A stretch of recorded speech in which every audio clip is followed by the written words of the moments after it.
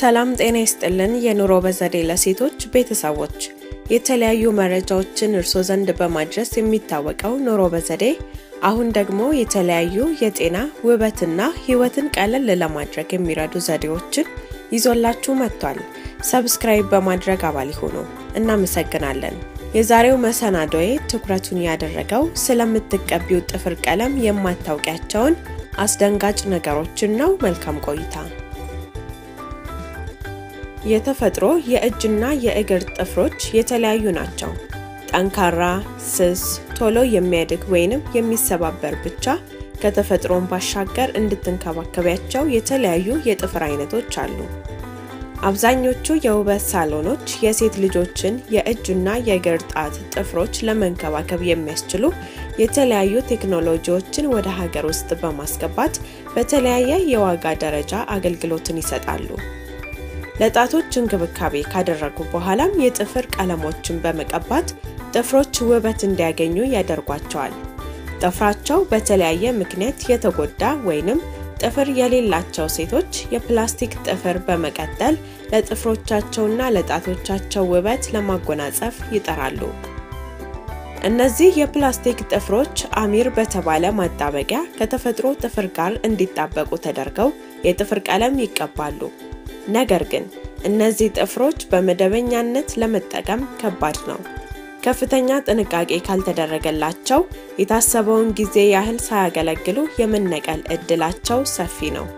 በዚህም ምክንያት እንደ ሰርግና ለመሳሰሉ ዝግጅቶች ካልሆነ በስተቀር ሴቶች እነዚህን ጥፍር አይጠቀሟቸውም። አርቲፊሻል ጥፍርን ስትሰኪ የምታደርጋቸው ነገሮች አሉ።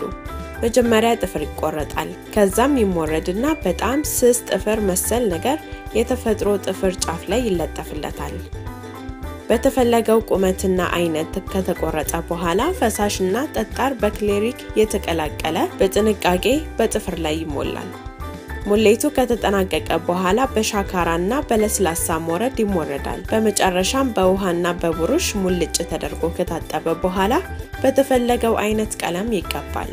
የጥፍር ከ20 እስከ 25 ቀናት ምንም ሳይሆን መቆየት የሚችል ሲሆን የተፈጥሮ ጥፍር ያደገ ሲመጣ በድጋሚ ማደስ ያስፈልጋል። ጥፍር ቀለም ለመጀመሪያ ጊዜ የታወቀው በአሜሪካን ሀገር ሲሆን ጊዜውም እንደ አውሮፓውያን አቆጣጠር በ1961 ነበር። ጥቅሙ ጥፍርን ከተለያዩ አደጋዎች መጠበቅ፣ ቀለሙን ለመቀየርና ለስላሳና የሚያበራ ለማድረግ ነው። ጥፍር ቀለም የናይትሮሴሊዮስ ውህድ ሲሆን ይህም በቀላሉ ከሚተኑት አሚል አስቴት እና አሴቶን ከተሰኙ ውህዶች ጋር በመደባለቅ ጥቅም ላይ ይውላል።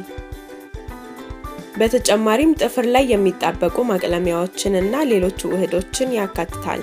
ሴት ልጅ በውበቷ ድርድር አታውቅም። ከእግር ጥፍሯ እስከ ራስ ፀጉሯ ድረስ ላሉ የሰውነት ክፍሎቿ የፈጀ ይፍጅ እንጂ ባላት የገንዘብ መጠን ኢንቨስት ለማድረግ አይኗን ፈጽሞ አታሽም።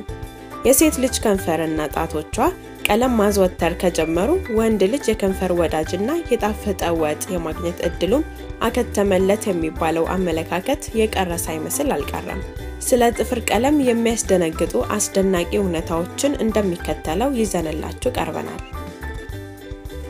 የሴቶች የውበት መጠበቂያ ጥፍር ቀለም ለሴቶች የውበት መጠበቂያ ምርት አይነት ነው። አሁን ላይ ጥፍር ቀለም ለከፍተኛ ህመም የሚዳርጉ ኬሚካሎችን ሊፈጥር ይችላል ስለመባሉ ሰምተሻል? ከጥናቱ ጎን ለጎን መፍትሄው አብሮ ተቀምጧል። ጥፍር ቀለምን በመቀባትሽ ጤናሽ ላይ ሊደርስ የሚችሉትን ጉዳቶች ከብዙ በጥቂቱ ልንገርሽ። የቆዳ ቁስል፣ የአይን ጉዳቶች፣ አለርጂ፣ ማቅለሽለሽ፣ የመተንፈሻ አካል ችግሮች፣ የቆዳ መላላጥ፣ የእጅ እብጠት፣ የመውለድ እድልን መቀነስ፣ ጥፍረ መጥምጥ፣ የጉበትና የኩላሊት ጉዳት ካንሰር፣ የክብደት መጨመር፣ የሆድ ካንሰር፣ ራስ ምታት፣ የታይሮይድ ሆርሞን እክሎች በጤናሽ ላይ እንዲፈጠሩ ያደርጋል።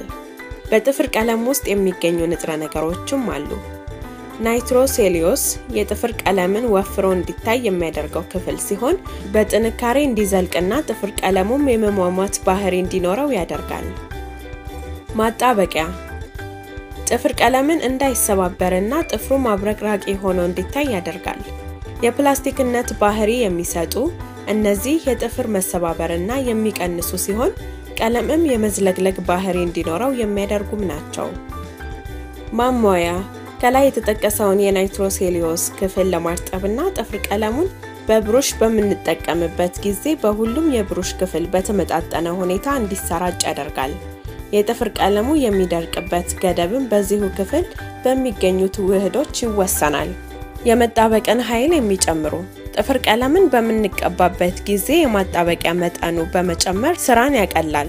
ብዙ ጊዜ የምንጠቀምባቸው አልኮሎች ኢቲል አይሶፕሮል እና ቡቲል አልኮል በመባል ይታወቃሉ። ማቅለሚያዎች ከተለያዩ የባህር ውስጥ አሳዎች ቆዳና የሟሙ ከለሮችን ከታይታኒየም ዳይኦክሳይድ ጋር በማደባለቅ የሚሰሩ ሲሆን ጥፍርን በተለያዩ የከለር አይነቶች ለማሳመር ያገለግላሉ። ሁላችንም እንደምናውቀው የጥፍር ቀለምን ብዙ ጊዜ መጠቀም የለብሽም፣ ምክንያቱም ጥፍርሽ ደረቅና ቢጫ ቀለም እንዲኖረው ያደርጋል። ሆኖም ይህ አይነቱ መዋቢያ በጤንነትሽ ላይ ከባድ ጉዳት ሊያደርስ እንደሚችልም ተነግሯል። የጥፍር ቀለምን በአጠቃላይ እንድትታይ ሳይሆን በጥፍር ቀለም ውስጥ ያሉትን ንጥረ ነገሮች በሰውነትሽ ላይ ሊያሳድሩ የሚችሉትን አሉታዊ ተጽዕኖችን መዘርዘር የግድ ይለናል። አንደኛው ቶሊዮን ጥፍርሽን ለስላሳ ማጠናቀቂያ የሚያቀርብና ቀለሙን ጠብቆ ለማቆየት የሚያስችል ፈሳሽ ነው። ቶሊዮን ማዕከላዊ የነርቭ ስርዓት ላይ ተጽዕኖ ያሳድራል፣ እንዲሁም የመራቢያ አካላት ችግርን ያስከትላል። ራስ ምታት፣ ድክመት፣ ራስን የመሳትና የማቅለሽለሽ ችግሮች የጥፍር ቀለም መጠቀም የሚያስከትላቸው ከመዘዞቹ ጥቂቶቹ ናቸው። ፎርማልዲሃይድ ይህ ቀለም አልባ የሆነ ጋዝ ጥፍሩን የተቀቡት ቀለም እንዲከማች ያደርጋል። በአለርጂዎች እየተሰቃዩ ከሆነ ፎርማልዲሃይድን መጠቀም ደግሞ ለቆዳ በሽታና በተለያዩ አጋጣሚዎች እንቅስቃሴ ስናደርግ የኬሚካል መቃጠል እንዲደርስብን ያደርጋል። ለካንሰር ተጋላጭ እንድንሆንም ያደርጋል። ዲፕቲዩል ፓትሌት ልክ እንደ ሽቶም ያገለግላል። የዚህ አደገኛ ንጥረ ነገር መኖር የኢንዶክራይን መዛባት፣ የማህፀን በሽታዎችና የመተንፈሻ አካላት በሽታዎችን ሊያመጣ ይችላል። በጤንነቱ ላይ ጉዳትን የማያደርስ የጥፍር ቀለምን እንዴት መምረጥ እንዳለብሽ ደግሞ እንጠቁምሽ። አንዳንድ የጥፍር ቀለም ጠርሙሶች ላይ ልዩ ምልክቶች አላቸው። ይኸውም 5 ነፃ ማለት። ይህ ማለት ምርቱ መደበኛ ያልሆነውን ንጥረ ነገሮች ያልያዘ ማለት ነው። እነሱም ጥፍርን የሚያጣብቅ ወይንም ፎርማልዲሃይድ፣ ቶሊዮንና ዲፕቲዩል ፓትሌት ወይንም ካምፎር የተሰኙትን ንጥረ ነገሮችን ያላካተተ ማለት ነው። 3 ነፃ ይህ ማለት ደግሞ ከሶስቱ ጎጂ ከሆኑ ንጥረ ነገሮች ብቻ ነፃ የሆኑ ማለት ነው። እነሱም ዲፕቲዩል ፓትሌት፣ ቶሊዮንና ፎርማልዲሃይድ ማለት ነው። የጥፍር ቀለም ከመግዛትሽ በፊት በመጀመሪያ ለዋና ንጥረ ነገሮቹ ትኩረትን መስጠት ይኖርብሻል። እናም ማስታወስ የሚገባሽ ነገር ቢኖር ጤናሽ በእጅሽ ውስጥ መሆኑን ነው። አብረውን ስለነበሩ ከልብ እናመሰግናለን። በቻናላችን ላይ የምንለቃቸው አዳዲስና ወቅታዊ የጤና ነክ መረጃዎች እርስዎ ዘንድ በፍጥነት እንዲደርሱ ቻናላችንን ሰብስክራይብ በማድረግ አባል ይሁኑ። እናመሰግናለን።